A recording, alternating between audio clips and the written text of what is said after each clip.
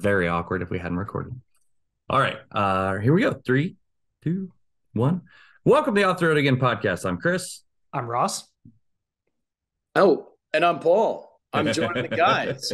Hi, Paul. Appreciate that. Nice to be with you guys. I'm Paul Schmucker of Everyday Driver, co-host, and thank you guys for having me on. Appreciate it. Thank you for joining us. Real quick, this is our podcast about anything and everything off-road. As always, we're socially distant because it's literally the only way we can make the show. I'm in the Midwest, Ross is in the Northeast, and Paul's in Utah. Utah has a lot of snow. Yeah. Continuing too. You guys got clobbered. Yeah, we're supposed to get 10 more inches this week. That's more than we had here. We had less than that all winter here, which is... Let's put it this way. The ski resorts are open till April 23rd now. Oh, man. Oh, my gosh. Yeah. That's a good thing for you guys, though. You like skiing. We love skiing. Yeah, for sure. So yeah, that's a good thing. And you guys are up in Park City, right? Up in Park City, for sure. Yep. Okay. Yep. So my best friend, since I've known since the first grade, and I'm in my 40s now, so it's been a hot minute. He lives southeast side of Salt Lake. So he and I were talking a little bit ago, and he's like, yeah, it's like a once in a 40-year winter up here right now. And I was like, oh, okay. Yeah, and they have less snow down where he is. Right. We're about 2,000 feet higher elevation than he is. So we're just, I still have more than 7 feet of snow in my front yard. What? Oh my gosh. Yeah, it's 7 over my head. feet? Yeah, it's over my head. Now that's all accumulated from the snowblower clearing the driveway. Right. Yeah, but still, constantly over time. Yeah. My God. It's a lot. So that's madness. Yeah. I just yeah, you live in the land of mandatory snow tires. Oh, absolutely. Here it's like, I guess people consider it optional, but I don't know. It's crazy. We find people in Salt Lake, they don't get snow tires, don't get winter tires, and we're just scratching our heads going, what are you thinking? Did you see the video of the guy in the TJ Wrangler in Big Bear in California that was trying to get out of a traffic jam? And I don't know if he was on like bald all-terrains, but he basically just like pirouetted down a hill into cars. It was like bowling. Oh, no. Or pinball. It was hysterical. That's horrible. Hysterical from afar. I see lots of video. Yeah. I see lots of videos out of Portland, like once they get snow, where people are just like, oh, I can handle this. And like, I'm sure I've told on the show before, but years ago, I've got a pickup truck. I've got all the ride. Yes. Like, no, that still doesn't matter. I saw snow chains on the wrong set of tires. Oh, good. Excellent. Yeah. And I did it all on a front-wheel drive minivan in Portland years ago. It was fantastic. Awesome. Okay, Ross. Oh, my head's a little frazzled tonight. That's not a good start to the show. You just got back from a trip, so you're good. You're still playing mental catch-up. Yeah, and you're still playing mental catch-up from Sequoia hell. So yeah, we'll go through my update here in a second. Where do you want to start? I have one. I mean, we talked about all the fun stuff last night in press car land.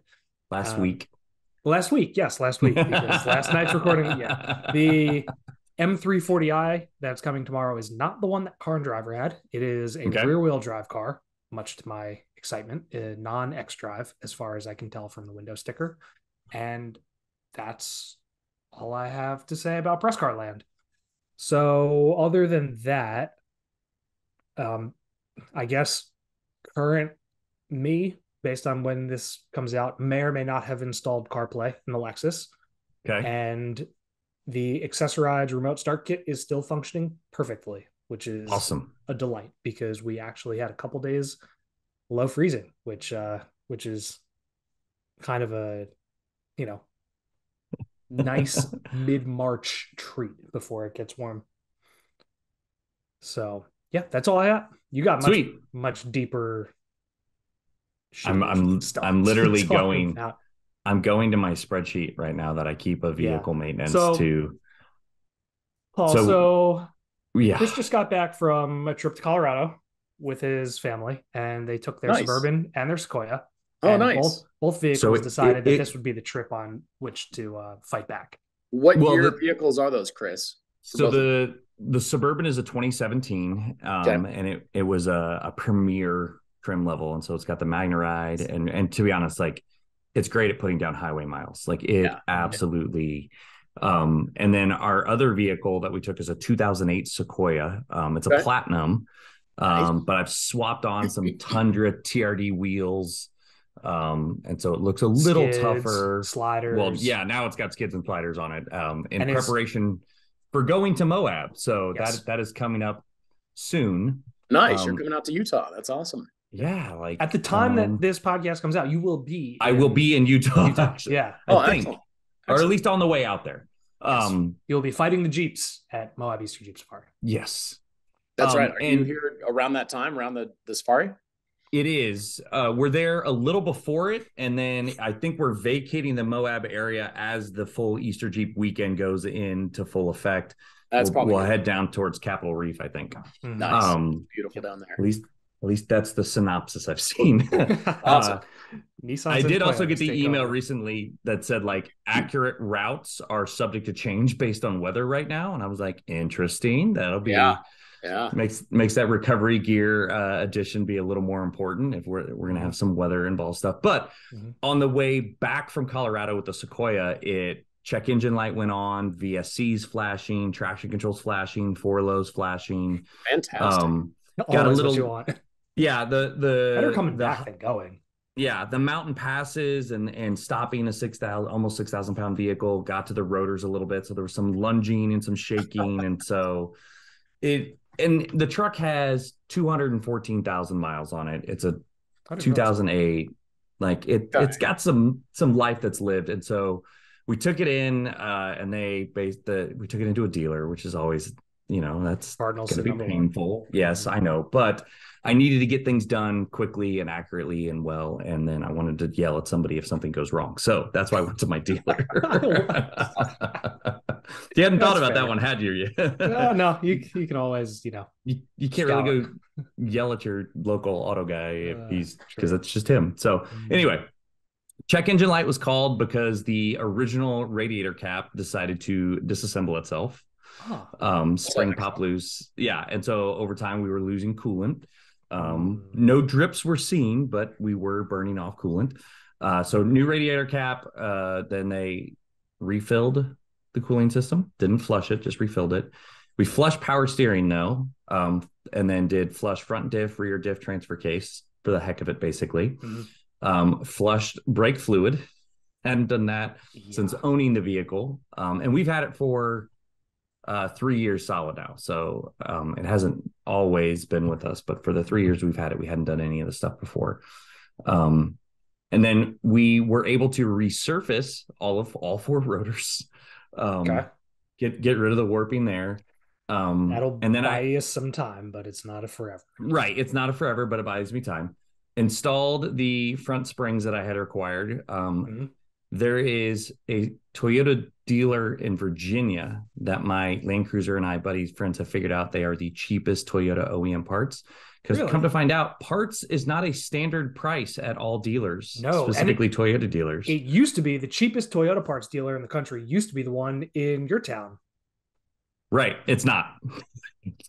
Because I shop my guys, and I'm even paying for shipping, it's still cheaper. So that's nuts to me. That's impressive. Wow. Right. Good to know, because I need a couple things. Cool. So got new front springs, alignment, and we replaced spark plugs as well. We kind of did like a full service. We're also, I don't know if he's up here or not, we're also going to probably gift it to our oldest son soon this summer for him to drive. Yep. And so it was kind of like, let's do all of the things that we need to do now kind of thing to get another 100K out of it. If we get over 300,000 miles with this truck, it would be very impressive for us. So when things go wrong next time, it will be his responsibility. Yes and no. He'll still get the bill. Chris will still get the bill. Yeah. Like I'll still pay the dad tax. Like that's not going away. So that being said, other than like, I'm waiting on one more piece to come in the mail for some recovery equipment. And I think I'm ready to go. Like it's getting exciting. Things I've practiced the layout in the vehicle a couple times now. Actually, no, there's 2 things left to come in the mail. One's still that power supply that I ordered. I talked about on last week's show. And then the recovery point that I'm installing on the rear of the vehicle is still coming. Do you have a front recovery point? I have 2 front hooks. Hooks underneath from the frame? Yeah. Okay, good. Yep. in big bolts into the frame. Yes. Okay. Just checking. Which they're probably similar to what the Land Cruiser ones were, which doesn't make 100. That can't quite be the case because Land Cruisers came over on boats. So the ones on the fronts were actually tie downs for the ships. Sequoias were made here in the US, so they wouldn't be using this to tie down on boats. So I do think they are front recovery points. So yes. Yep. Okay. All right. Well, that's good. Nice. You guys hitting arches while you're down there? I don't think so. The two trails I've heard were 7 Mile Rim and Devil's Racetrack. Okay. Oh, you're doing 7 Mile Rim? Fair enough. Is that the one? I think so. Fair enough. I have not spent enough time down there. Every time we go through it, we're of course in sports cars, so yes, not as much off-roading that we do. But I'd love to explore arches. Personally, I want to get down there more, and then of course the mountain biking too. Even in February, it's a little bit warmer in southern Utah, so we want to go down there and just cruise around and hang out, go mountain biking. The off-roading looks amazing, but the mountain biking looks even crazier. Like, I cannot imagine what the drops feel like when you're that close to them. Yeah, exactly. There's a lot, and there's various bike shows that pop up down there, and you can go down and test out mountain bikes and test out new gear and that kind of thing, which is pretty cool. Interesting. So haven't been down there. It's just always a schedule issue, I'm going for my favorite mountain biking trail Moab image right now. Oh, I know which one you're going to show. It's Portal. It's insane. Like this. That is not for me. No, it's not for me either. I've met a gentleman who routinely is near and can see people going up and down Portal, and he says you'll see 4 go up and 3 come down. I don't even want to hike on that trail. Much less. I'd be okay hiking that, but on a bike, the closest I want to get is watching it on YouTube. Unless you have mandatory parachutes, right? Unless you're Oops, I'm base jumping. I don't know if there's enough clearance. Yeah, right. Like, hey, we're mountain biking. Oh my gosh, suddenly I'm base jumping. Okay. No, thank you. No, thank you. Yeah, not for me. Yeah, not for me. Portal's definitely a little intense. I don't. Yeah. Occasionally, I find myself on rabbit holes of Cliffhanger. You ever see videos of Cliffhanger? No, I haven't. Chris, pull up a picture of the famous Cliffhanger obstacle. It looks like that, but you're hanging a Jeep like just next to the, 3,000-foot ledge. It's silly. It's just like this one says it's 1,000-foot ledge just right next to the Jeep. Yeah, 1,000's good enough for me. I'd prefer just not. Yeah. It's 1,000-foot drop, huh? Yep. It's that looks like a postcard that I'd like to receive and not be there. Yes, 100%. Yep. And there's no winch points. So if you get hung up coming back and you're in the lead vehicle, you are SOL. Is there a trail called SOL anywhere in this area? There's a trail called SOB at one of my local places in Pennsylvania. Okay. All right. So close enough. I mean, it's appropriately gnarly, but I didn't return a Google search there.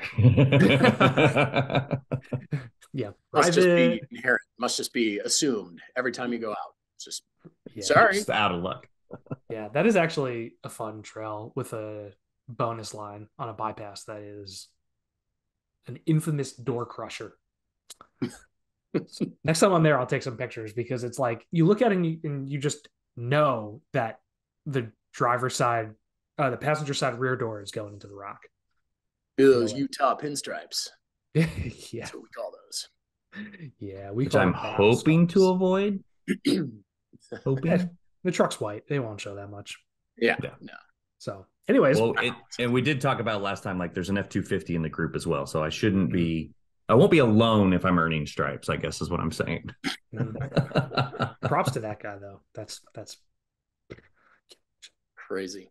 Anyways, Paul, let's talk about you. So you introduced yourself and mentioned you're from Everyday Driver. So why don't you give us what we like to always ask for, the quick elevator pitch and background that led you to where you are in the auto industry now?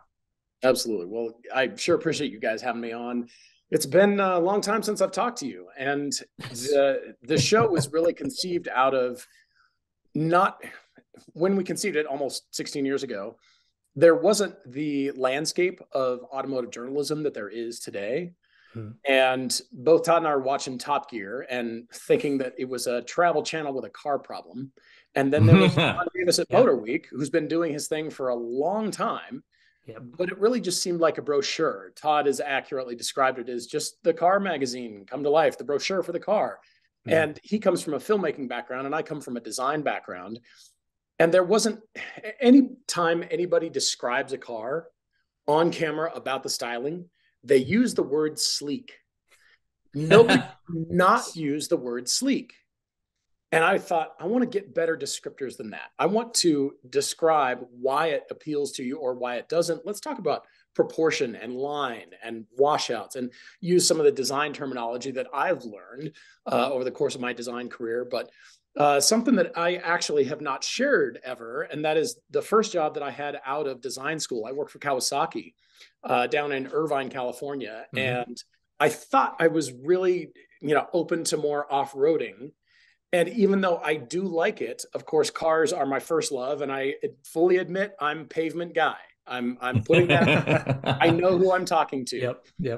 But I went to work for Kawasaki and started working on the designs for the Mule. And right about then, Polaris was doing really what has become all the UTVs. But Kawasaki was working on concepts then.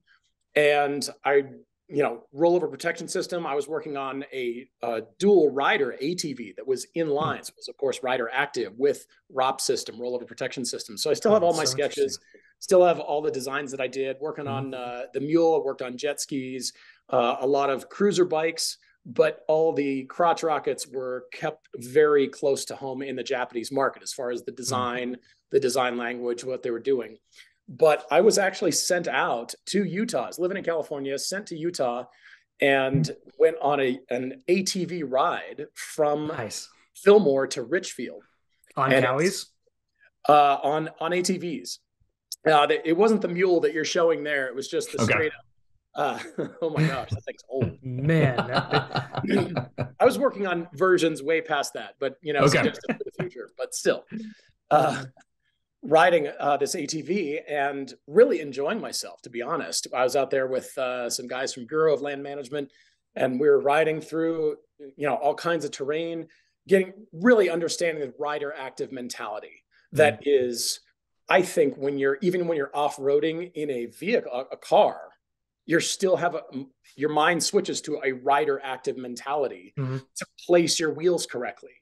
So I still feel that when we're doing reviews or doing any off-road, which I admit is minimal compared to what you guys are doing. Still, that's my headspace when I approach off-roading is the rider active vehicle and shifting weight and placing wheels properly. It's the same as a sports car on any road, really, but Certainly. especially on an evolving road. So I was riding this ATV and getting very enthusiastic, and the trail took a sharp right turn. And I came in with way too much speed.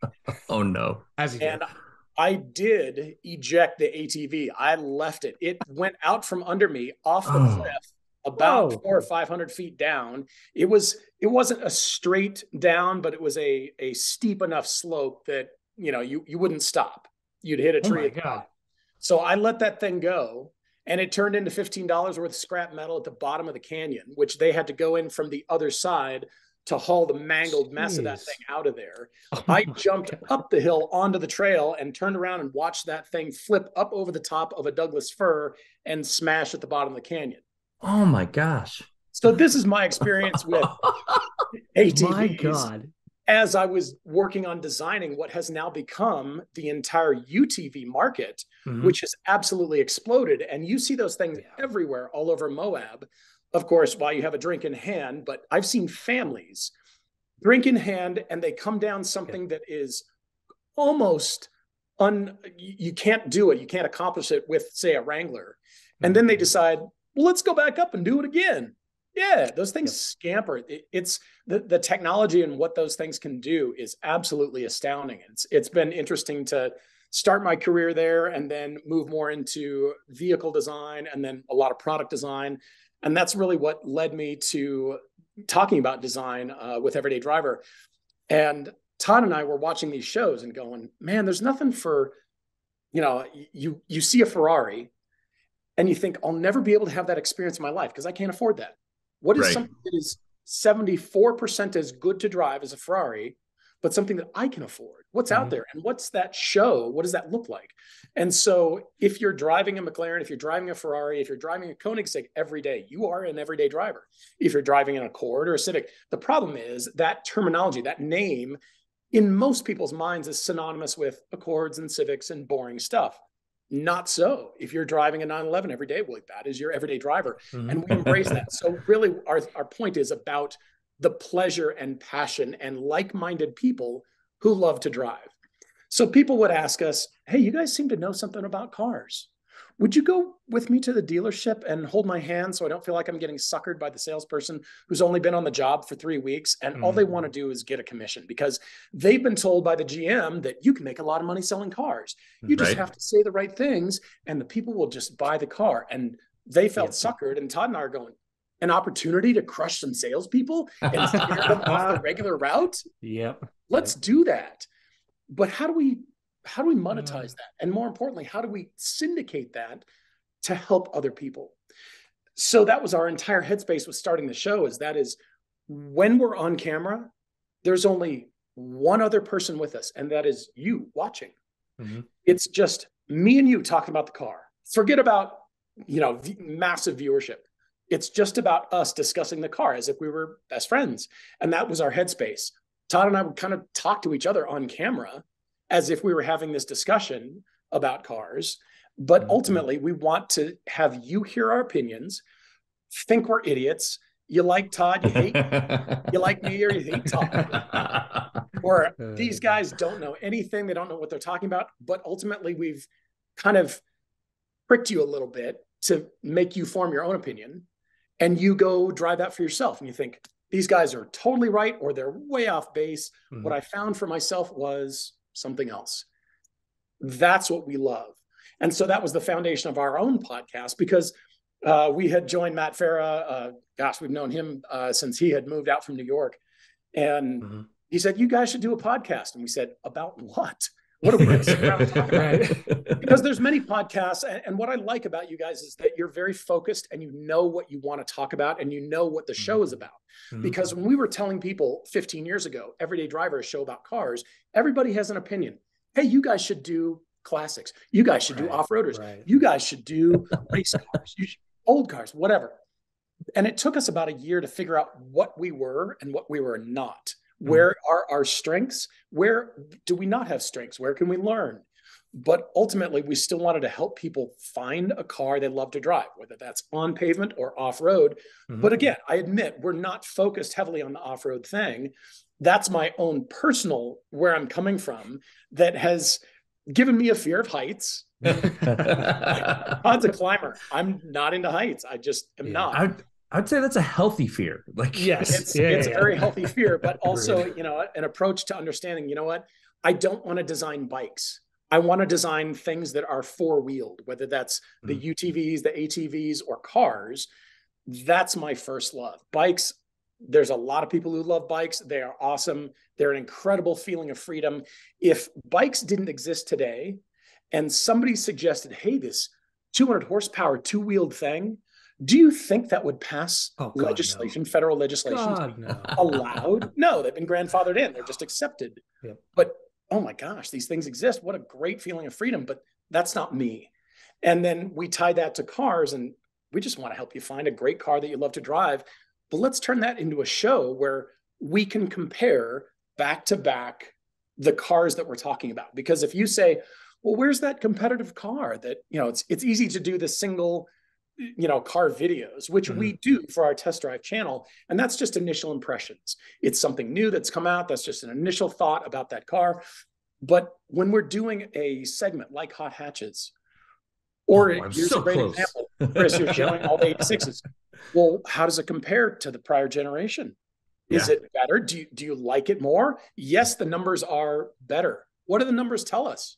Let's forget the numbers and drive the car as it is and for what the badge is. Let's drive Ferraris. Let's drive the Porsches for the cars that they are. Maybe they're not as great as we think they are. Maybe they are. Let's try to really understand that from a comparison standpoint and put these cars together. But of course, that makes it hard to schedule cars all together all at once. And back-to-back seat time informs our commentary because it magnifies the car's strengths and weaknesses instantly. Yeah. We can tell. We get out of that car and be like, oh, that thing is so much better than this because of the reason. Or I can totally tell a difference. What were the engineers thinking? They claim this. It is nothing like that. This car is like that. That's our entire headspace. And so again, the point of the show was really to help people and bring a community together of like-minded drivers. People just love to drive, love what cars do. That's our entire headspace. Yeah. And you've definitely experienced and enjoyed that as the trips that Everyday Driver puts on have morphed into a bigger, more wholesome production. Well, which we can't believe. Yeah. We're actually doing 2 trips this year, 2 meetups in the US, in addition to our overseas pilgrimage trip. And our Utah meetup has sold out in 15 minutes, which we're amazed by. Wow. And the pilgrimage trip is entirely sold out for June 2023. Wow. And we just introduced a Colorado trip, which is supposed to be more spouse friendly. That's our entire desires, because, you know, who do you get to share this passion with? I mean, Chris, you have Ross to talk to. Ross, you have Chris. You've got your audience.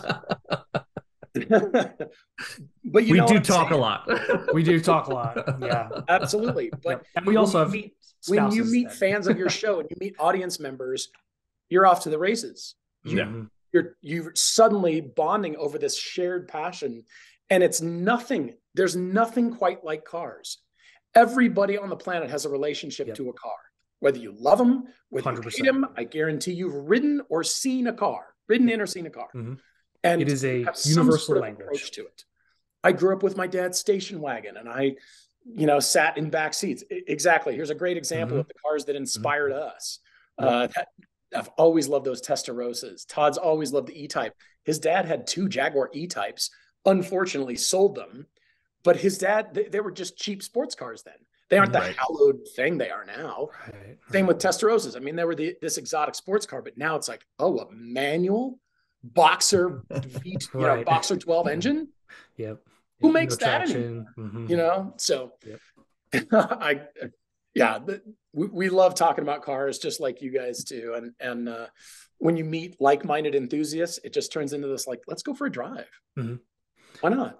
And just going back to what you were saying earlier, I think where Everyday Driver excels the most is in the context of things, because like you said, Top Gear is best when it's a travel show involving cars. It's like France. Yeah, it's like it's Bourdain going but over the automotive, and like Motor Week is on the opposite end of the spectrum. Like you could also just read Consumer Reports, So that overlap of the Venn diagram is where you guys have really seemed to have found your home, and that's what brings in people who might not try to experience either side of things.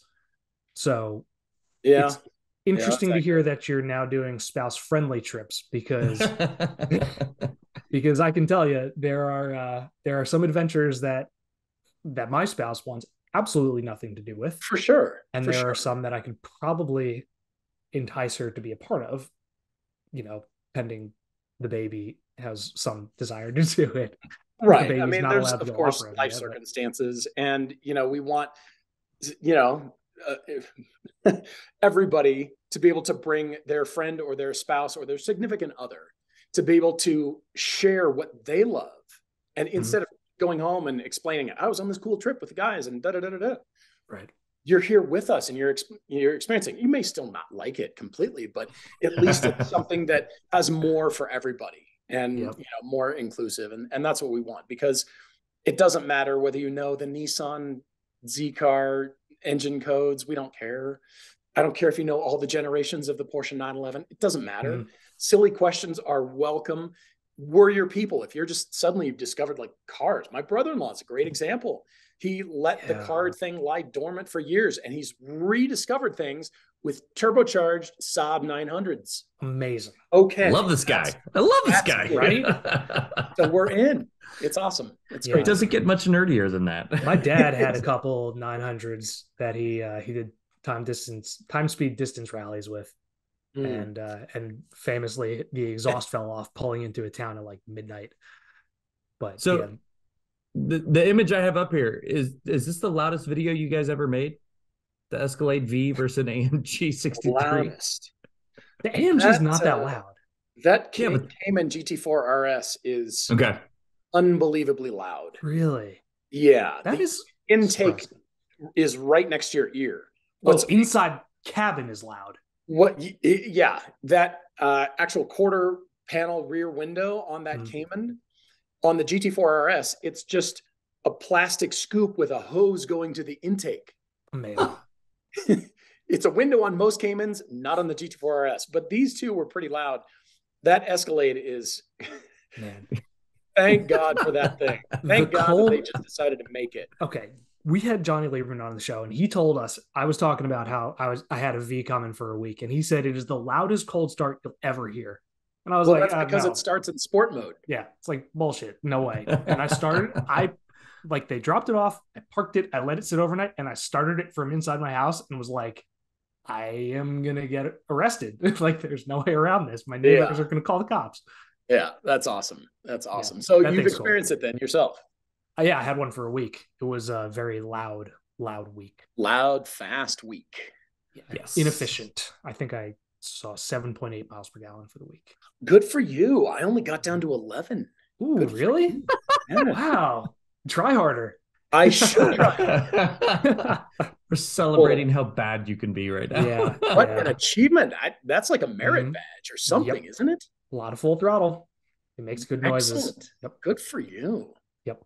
Rest. So let's talk about some other stuff that you've driven recently. So you guys had the new Sequoia TRD Pro. We did, yes.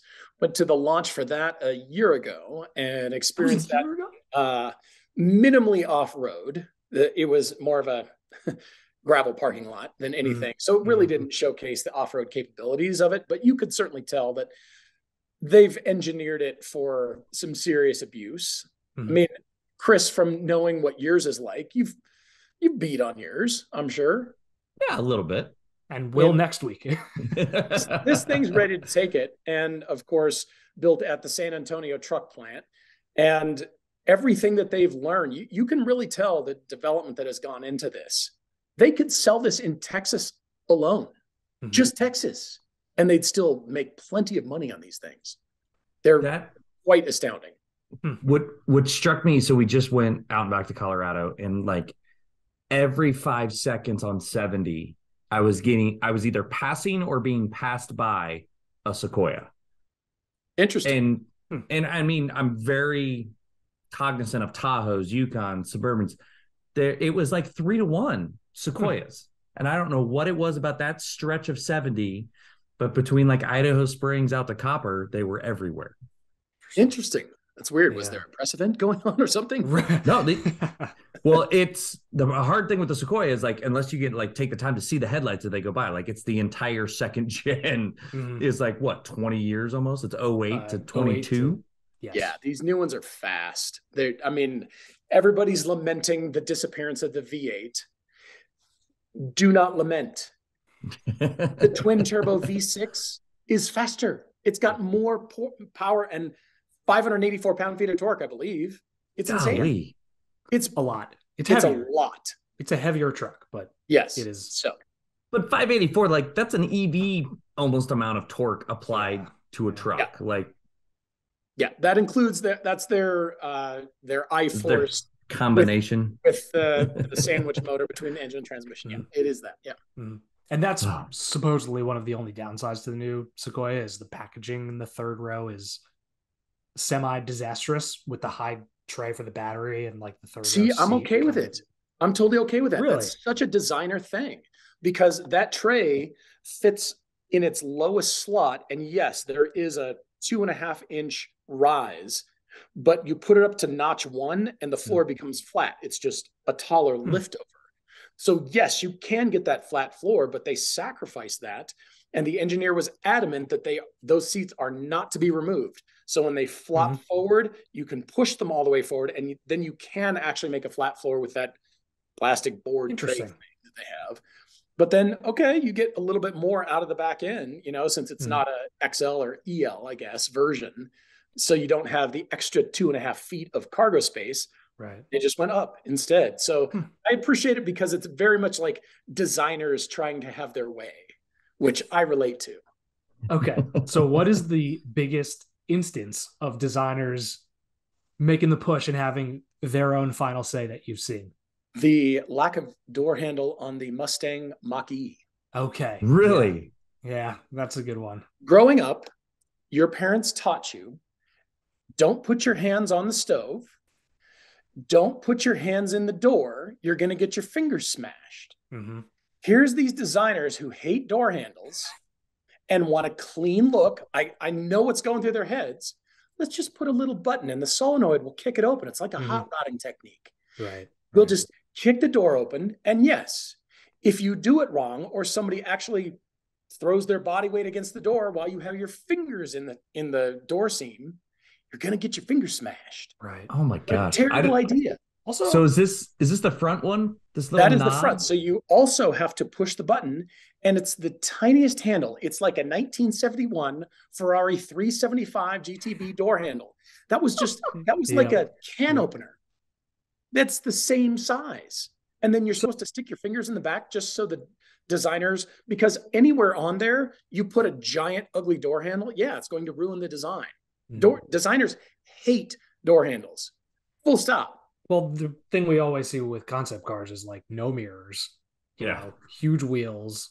It's stuff like that where it makes it look a certain way, and then in most instances, you don't even notice that it's there once the actual car many comes times out. Designers will be given carte blanche after they settle on the production version, and that is done and hard freeze, locked, and sent to tooling.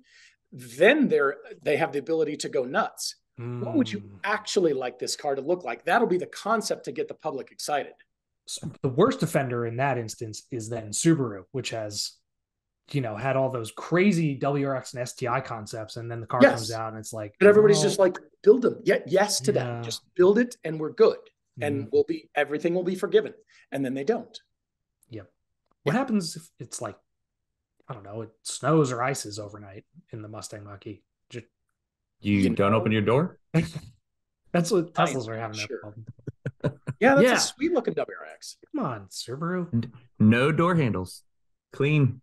Might have door handles. I mean, those are stickers. They're like Tesla door handles. They pop out or something. They're stickers. Yeah. But the designers don't care about the tech behind them. They just, there's just a little door handle there, and however they work, do they pop out? I don't care. Whatever. Are they going to be good in snow and ice? We don't care. But we gave you the door handle shape. There you go. That's an engineering issue. Exactly. Throw it over the fence. Toss it over the wall. Right. Until it's ping pong, and then something comes out like the Mustang. So it's the Mach-E, the door handles. They're terrible. What a terrible idea.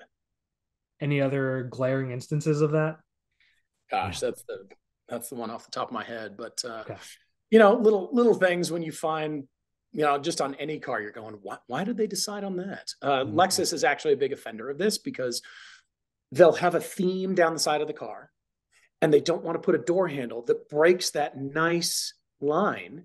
So the door handles are misaligned. The rear door handle, like on the Lexus, it's the new ES300, I believe. I think it's that, or it's either the ES or the GS. The door handle is misaligned. I think it was the GS, actually. Okay. Just so you can preserve your nice shape, your nice shoulder. Stop it. Good looking car otherwise, though. I'll give them that. GSF GSF still looks good. It's okay. High standards over there. Little bloated, little heavy looking, but Yeah. Fair. Oh, that's not. I got the wrong one. I'm Googling so fast. It's not. They're all lined up, so it's not working for me. All good. Yeah, I love talking about design, and like I was telling you guys about, Todd comes from filmmaking. He worked for New Line Cinema for a decade, and was in post-production there and really sees the world through a filmmaker's eye. And we have him to thank. I tell people he's our secret weapon, because the cars need to be in a setting. It's nice to have a drag strip or an airport or the same corner every time. However, the setting really is important to the theme of the car too. It's every bit as important as the cars themselves.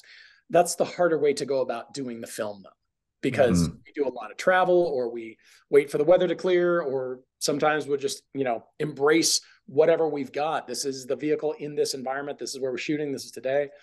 So he really brings this filmmaker's perspective. And the biggest thing that he says is, the camera lies. We all know that the camera lies, right? Yes, it absolutely does. Let's make it lie. Let's go ahead and embrace that. And you don't know where this is being shot. You don't know that there's a dumpster right next to the photo of the car that I'm taking, but you just see the scenery, whatever that is. Right. Yep. So let's embrace that in our filmmaking. And so we really want to create something that's experiential. Like, you're right there, you're traveling to the location with us. You're, kind of along for the ride. Yep. Yeah. I think I found the Lexus too. The camera lies in off-roading. Did you find the door handle? They're misaligned. See the body line, and then the front one's below. Yes. How stupid is that? It's stupid. I chopped off the bottom half of the grill on my Lexus. Yeah. I see things like that and it drives me nuts. And then poorly executed shut lines, because it's up to the designer to draw where those parts will meet. And usually it's sheet metal up against a urethane bumper, two different materials. It's tough to control that because of the shrinkage rate of the urethane and the stamping of the sheet metal. But to get that perfectly right, when you see it on Hondas and Mazdas, you're like, wow, that looks really good. And then a Buick comes along and you're going, what did you... Right. Did the third grade class design the shut lines? Is this a joke? Is it April Fool's? Like, what happened? I'm trying to think. I think there's a small Lexus crossover that has a horrible bumper seam that it makes no sense whatsoever. There's something underneath at that point for either fastening or some sort of either a crumple zone. There's something under there that forced the designer to make that decision. So that was a battle lost by the designer. It's one of those things, though, that if you know and once you see it, you can't unsee it. Exactly right. Yep. Yoga pants that shouldn't be worn on people who shouldn't wear those yoga pants. Like, just because they fit doesn't mean you should wear them. What vehicle wears the yoga pants of the automotive world? Shouldn't wear those yoga pants. Give me a minute to think about that one. I think. Okay, I think you already said it. I think it's a Buick. I mean, look, there are extremely talented designers and engineers at GM. Sometimes the problem is just the bureaucracy, the layers of bureaucracy. Yeah. Mazda is a tiny company in comparison, and you see absolutely gorgeously executed surfaces and their associated shut lines, because you can have a beautiful surface that's completely ruined by the shut line where the panels meet. You don't see anything else but this terribly executed shut line. I admire the transitions, because at the base of the A-pillar, you have 5 surfaces coming together. The A-pillar, the glass, the hood, whatever that theme is, and the body side going up. It's absolutely exquisite. Yeah, they do a great job. This is great design on a not expensive vehicle. That means good design can happen on inexpensive products. That's what I love about Mazdas and a lot of things. You see expensive vehicles going paint trips and badly executed shut lines, and what is this, hand built? Like, what the heck's going on here? Tesla. What? Well, that's the industry whipping boy of this. I know. Absolutely low hanging fruit, but hasn't stopped sales at all. They've slowed though, I suppose. But if we're talking EVs, I'm going to tell you to go buy a Tesla because of range. I just am. And infrastructure. Yes. But, I mean, the thing that people always forget about cars, and especially when the conversation gets heated and opinionated, is that car companies exist to make money. They are businesses. They don't exist to tailor to... They're not charity organizations. Right. They don't exist to, make something specific for you. the small portion of the group of the world that is interested in this. Like, they exist to put money in the pockets of the shareholders and the, administrators and everybody on the board. And that's really it. Yep. So can we talk about Cybertruck then from a design element? Gosh, I admit that has grown on me, and I can't quite articulate why, but I suppose it's because of throwing all design norms out and throwing caution to the wind, which is also kind of appealing from a design perspective.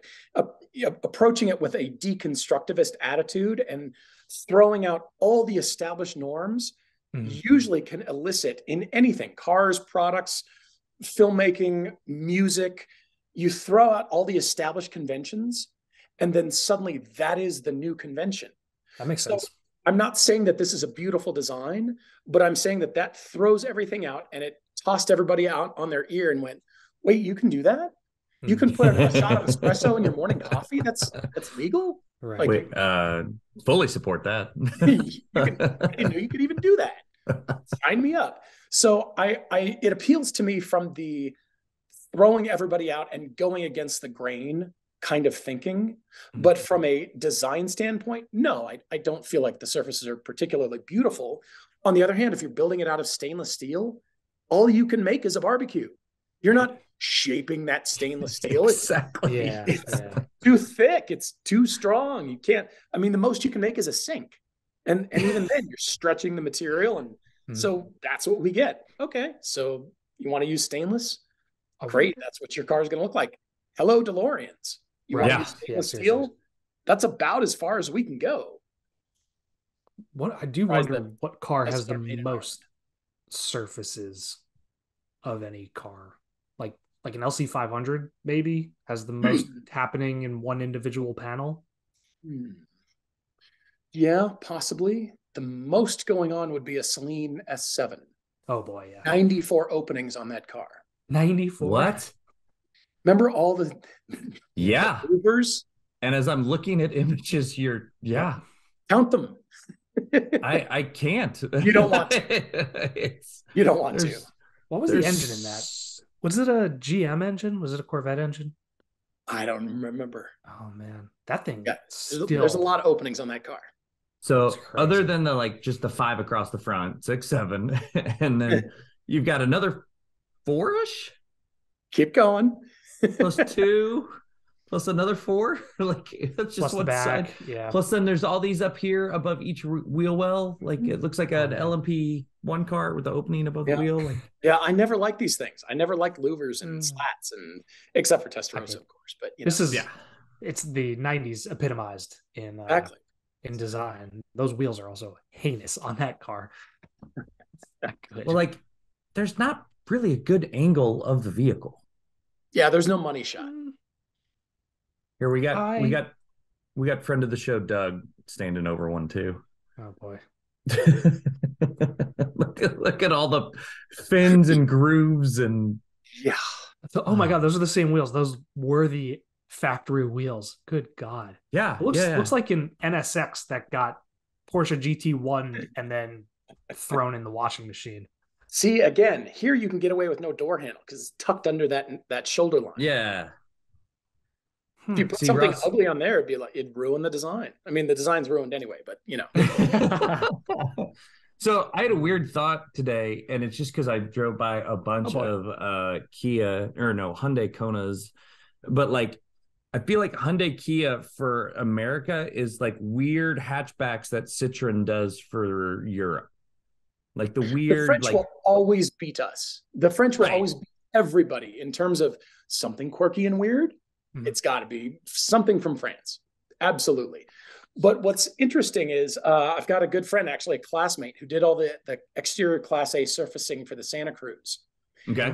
His name's Terry Chen, and I talked to him after it came out. I was like, hey, man, we're driving one. I got one in my driveway, and tell me about those mount points at the top of the fender well.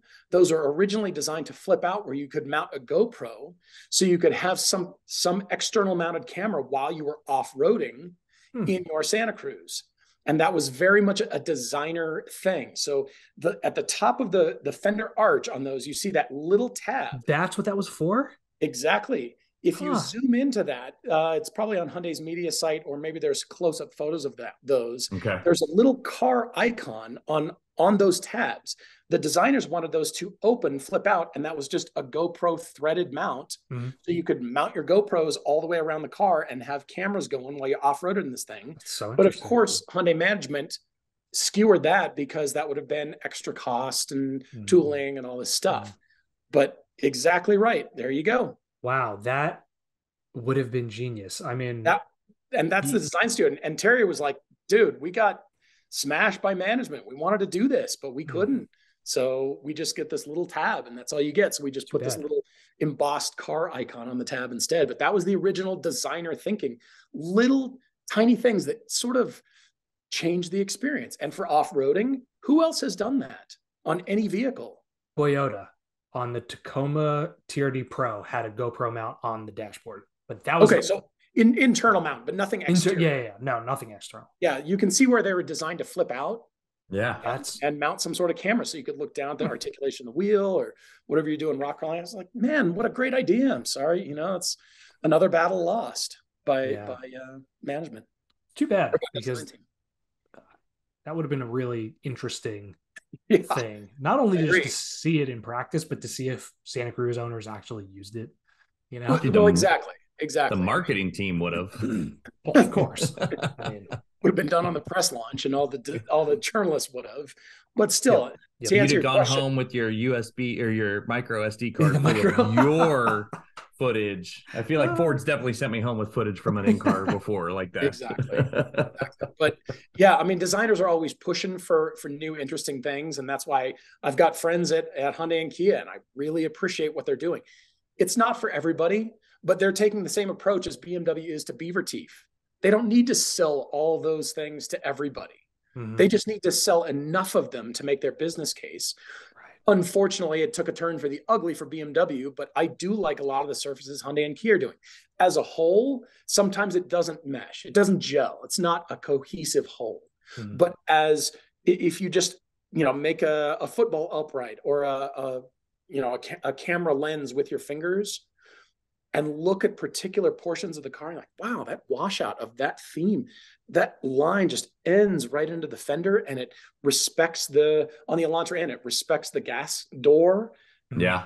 Fantastic. And why did you choose to use a circular shape for the gas door in the Elantra? That's in stark contrast to everything else that's going on with the car. Well, it's a familiar shape, and it can be ignored by your eye because everybody knows what a circle is.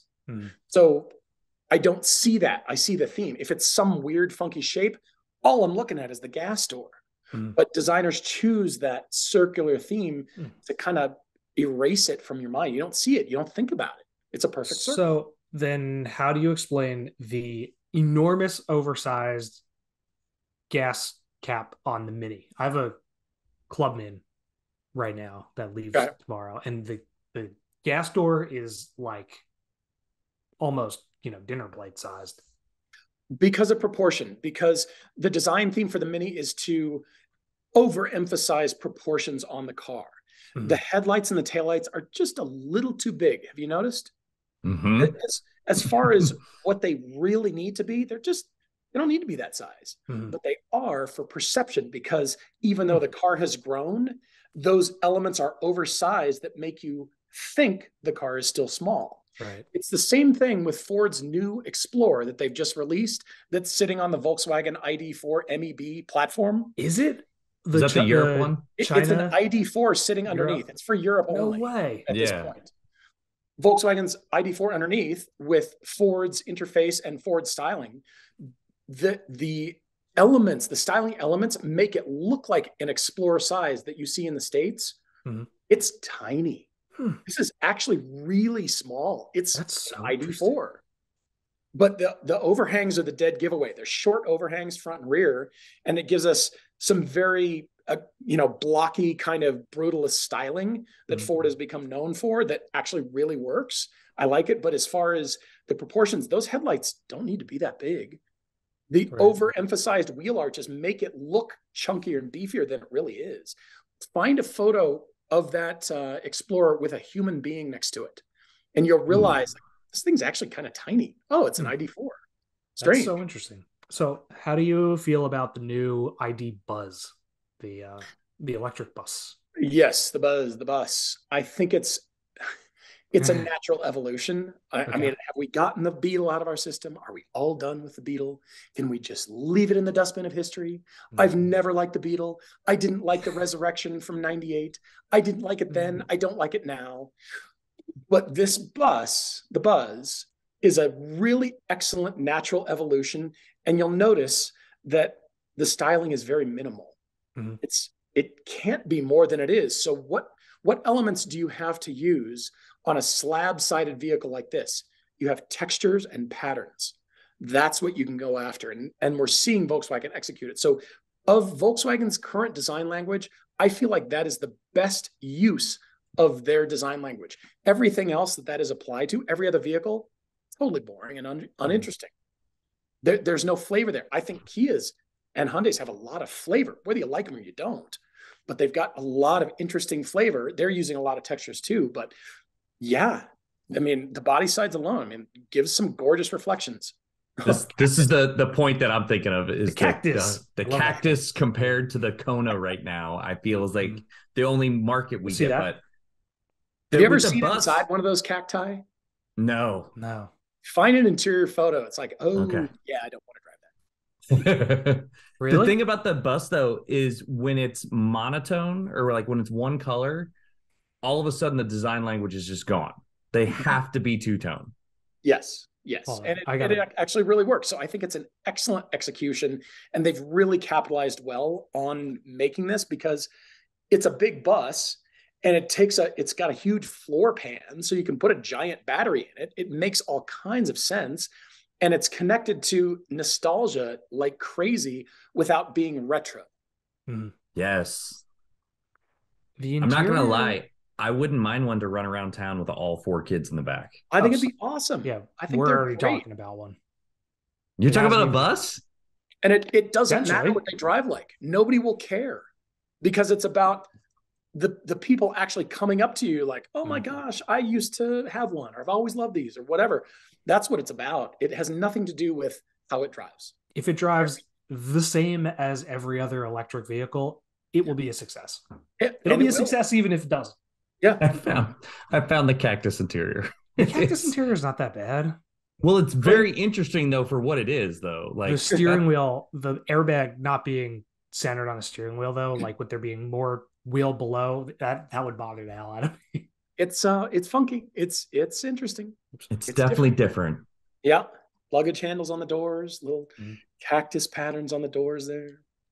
Just textures so weird. Yeah. I dig it. I like it actually. Yeah. I like it in those tones. I was expecting something a little more in your face. I like it for somebody else to own.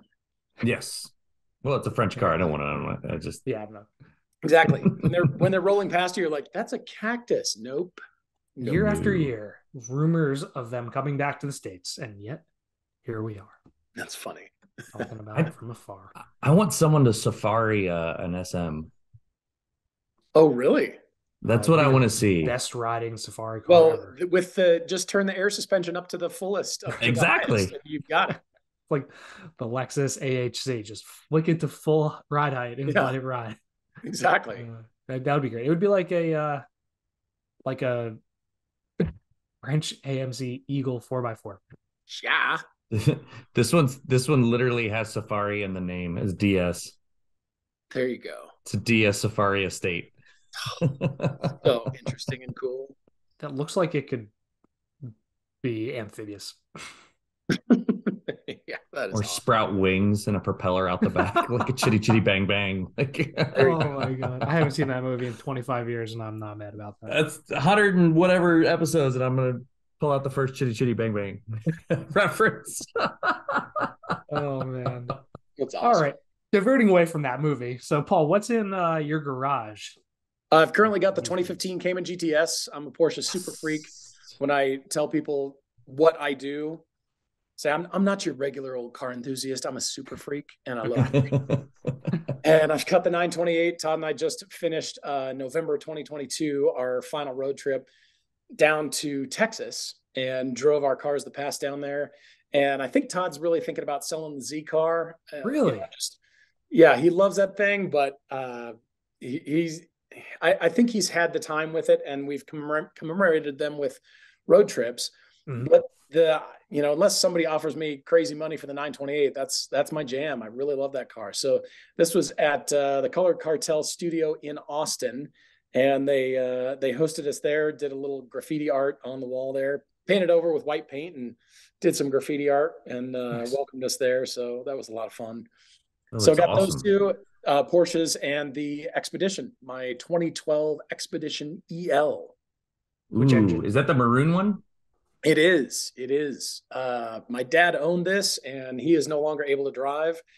And I wanted to keep in the family because we had so many family memories in this thing. And it's been all over Alaska, all over the U.S. It's held dogs and cellos and kids and people. And it moved me out from California to Utah. And it's, got a special place. And I use it as a production vehicle. Completely. I would say this is the chase truck. Yep. This is the gear truck. This is what we do a lot of follow footage. It's excellent. It's just fantastic. It's bomb proof. I put winter tires on this thing, and even in 2-wheel drive around here, it's just unstoppable. Dude, bronze methods look so good on it. Yeah, I love maroon on burgundy. Yeah, so is it a 5.4? It's a 5.4 Triton. Okay, yeah, you bet. I'll keep kicking forever. Have you run into any issues with spark plugs? Oh no, that's the 4.6.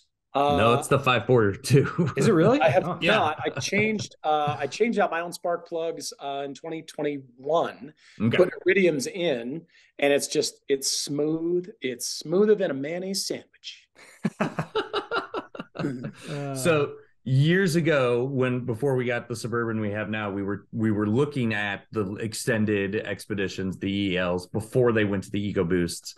Okay. And that was the thing that kept coming up, is the spark plugs would like break off like halfway in, halfway out, and you had to go to a specialty tool to like get them fully removed. That was something on the 4.6 Mustangs too forever.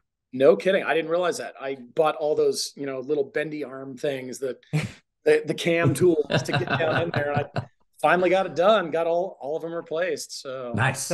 Sounds like deferred maintenance problems. She runs good. Yes, it does sound like a deferred maintenance thing. It's something if you weren't doing them at the normal intervals. So I'm hoping she runs a long time. To tie into the sentimental value story, so in 2004, my dad ordered Chevy Avalanche. Okay. Oh God. And I know the pickup truck that plays pickup truck on TV. I'm not a real one. Man. Well, I play one on TV. We did more with that, more pickup truck stuff with that truck than most people do with every pickup truck they'll ever own. It's funny. That's a Suburban underneath, isn't it? It is a Suburban underneath. So rides like Suburban, has an 8-foot bed when you want it, and it was so. Anyways, and I know Todd's dad had at least one of them, didn't he? Yeah. So he ordered it from the factory. It arrived not entirely the way that it was supposed to have arrived, after it got lost on a train between Texas and New York for, like three or 4 weeks. So my dad drove it for 5 years, and then I inherited it. Okay. I drove it for 6 or 7 years, and then gave it to my brother in a swap. My brother sold it to one of my best friends, who has been driving it for probably like 5 years. And he is now selling it back to my brother. Village bicycle. Yes, but it's the same thing. It's the sentiment. Like, he doesn't need it. He drives a 4Runner every day, but it's the sentimental value. And it's like, it's either going to go get traded in and disappear forever, or for $1,500, it can stay around and, be the backup vehicle for when something else is broken. I totally hear you. It's excellent for being around Park City, and when I have family visit, just fill it full of skis and gear, and we use it as a production truck. But there it is. That is the truck. 250. It's got forever to find. Yeah, that is a picture of one of my best friends who owns it now took at the hospital in my city where he works. Wow. And those are, fun fact. Yeah. See, given he has a C5 Corvette with a ton of modifications and is one of the most obsessive people I know when it comes to keeping vehicles clean. Dude, If the not seats look amazing. He is. I think if he could become anybody professionally, it would be Larry Casilla. Okay. But yeah, he's taken amazing care of it, and it actually has, those are Tahoe Z71 wheels from the same year, but it's coming back. Still, it's got a 93 tune. It's been tuned by the guy that does like, you know, big time Corvette tuning, who's also tuned my buddy Dom's Corvette, and it's coming back around. So it gets great mileage, is what I'm hearing. With that 93 tune. I think he gets like 14 or 15, which is, so he's not quite down to your level, is what I'm hearing. Like it's 7 Escalade. Not in the Escalade, no. Okay. See, I want a supercharger on the Expedition, but I can't justify spending money on that thing until I get a new transmission, transaxle for the 928, and then a list of other things to spend money on, like a mountain bike and all this stuff. Right. But still, I want a supercharger for that thing. If I'm going to get bad gas mileage, I want power to go along with that bad. Oh mileage. Yeah, I own a Lexus GX, so I know there you go, the trade-off of little power and bad gas mileage. I know exactly what I want to do. I want to just supercharger, plop that thing on. I don't think it'll stress that motor out too much. I don't want, just a little bit of boost. It doesn't have to be a lot. Just, 80 extra horsepower, 100 extra horsepower, whatever. Just a little bit. Oh, yeah. I hope they do. I saw a meme recently for 4Runners, and it was like V6 reliability, 4-cylinder powered, V8 gas mileage. Perfect. There is, in fact, a supercharger you can get for the 5th gen 4Runners, and it makes 400 horsepower with the supercharger. Yeah, I don't want that. A little bit more of a stressed out engine at that point, but okay. Yeah. It's so silly. I don't want that chaos in the Expo, and I want power to go along with it. Yeah. So yeah. Plus, I'm at altitude, so we're 6,400 feet.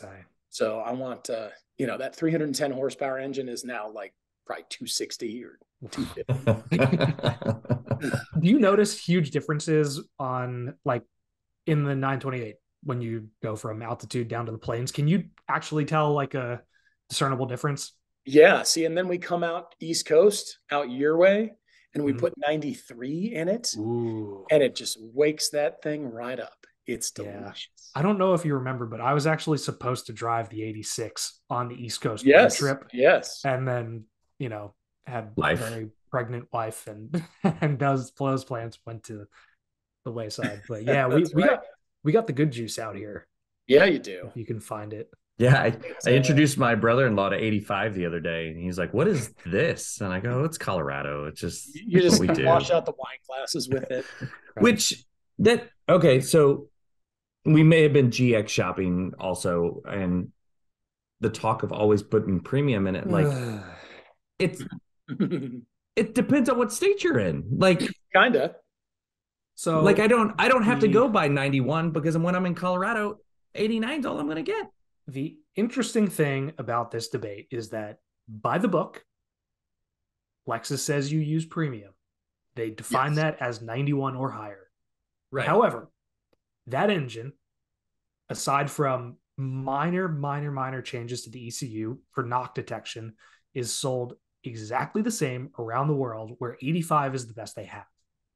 So you can, and will have effectively zero problem whatsoever running 87 or 89 in it.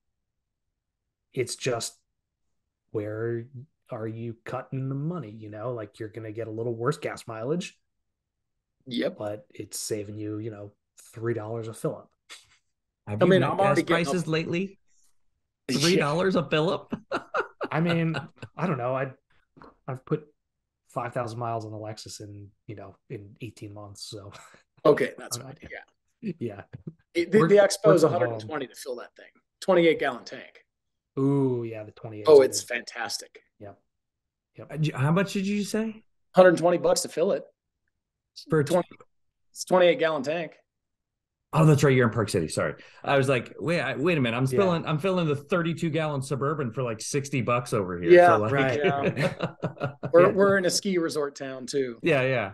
I just did Copper. It was like 409 a gallon. Yeah, that makes okay, sense. I'd gladly take 409. Yeah. Oh man, it's 319 over here.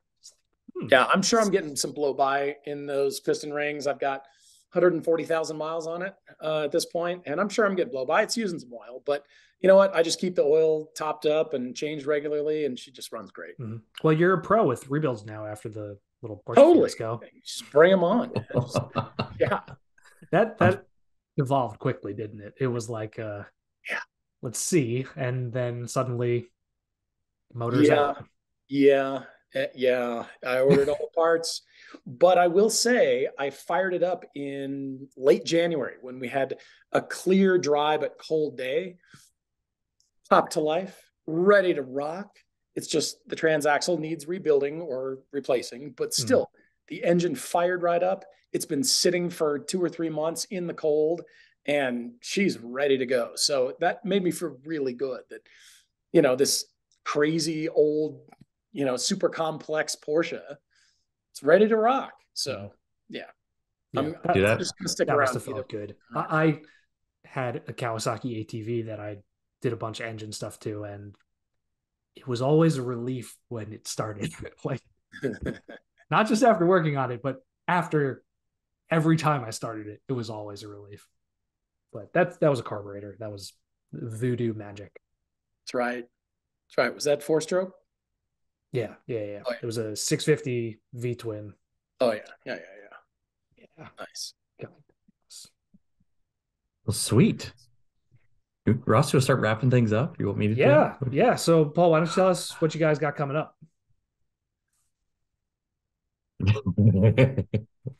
Cough button. Well, we are planning more road trips. We've really fallen in love with road trips after this Cars of the Past series. We have not yet announced the cars that we're going to be doing yet. Things are still a little bit pending, but we've got the plan and things are set in motion. And we still really like experiencing roads and just getting out and driving and kind of putting our money where our mouth is. We did that with the GR86 for a year. You know, we bought a manual transmission sports car and thrashed the hell out of it. So we like that. That has now left our lives. It went to a fan of the show and he's been driving it like crazy, which is great. And so we're going to be definitely doing more road trips and continuing the test drive channel and really focusing on both our YouTube channels this year, as well as the podcast.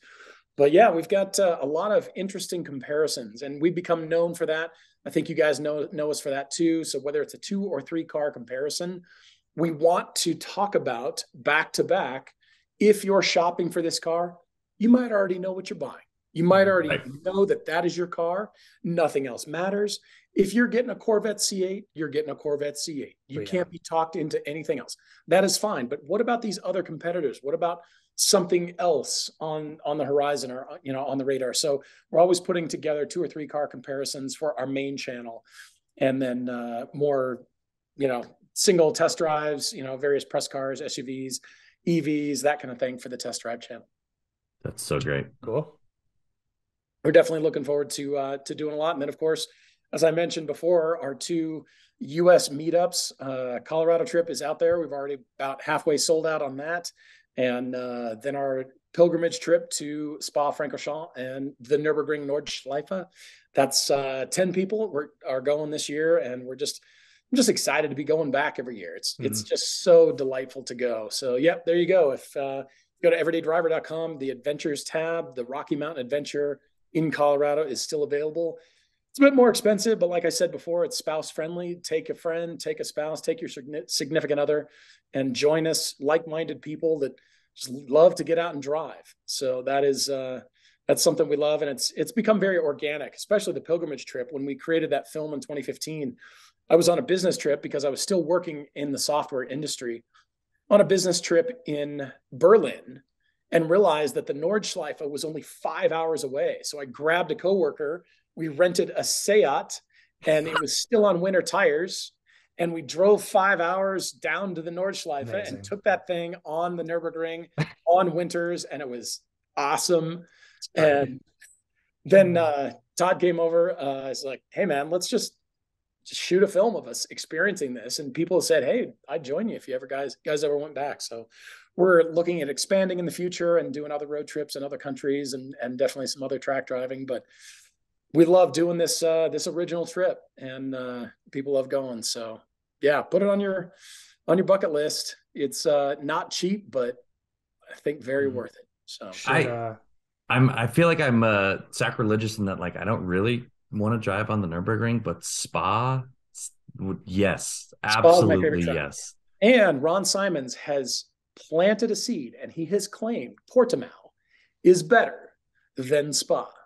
Really? Oh. I have yet to take him up on Portimao, which I want to go. That is also on the F1 calendar. But still, I love Spa. It's like home. Being there is just like, I'm home. Yeah. This is great.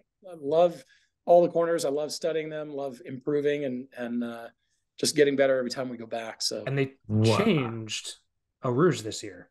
There was they didn't well, they changed Eau Rouge in they moved that wall. They brought going on the uphill as you go to the right, they moved the left back where Lando had they moved that back quite a bit because that's of course where Stefan Beloff is known to have killed himself at high speed into that wall, and we're reminded that every year. But a lot of improvements to the track, and just constantly learning new lines and tons.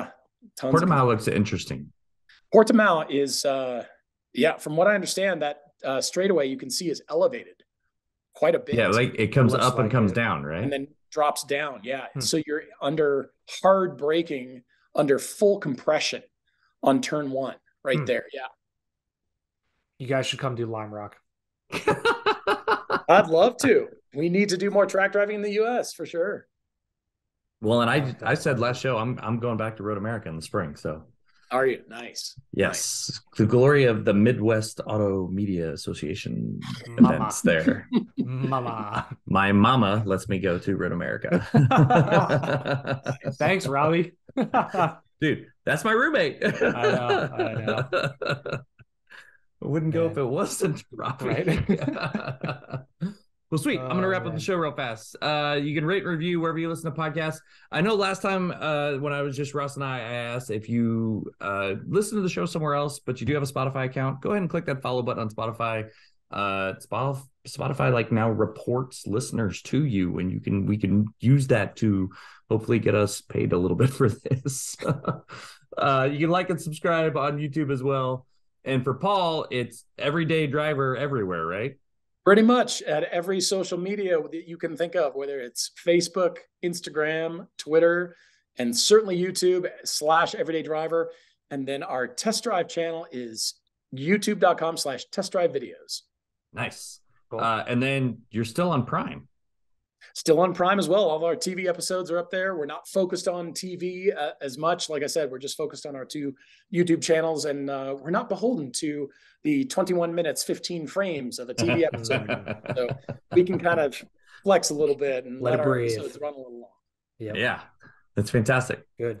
For us, you can follow Hooniverse, the Hooniverse on Twitter, the Real Hooniverse on Instagram. Ross is No Not Like the One from Friends, and I'm Overlanding Dad, and we did a show. Thank you so much. Thanks, guys, for having me on. Really nice chatting with you.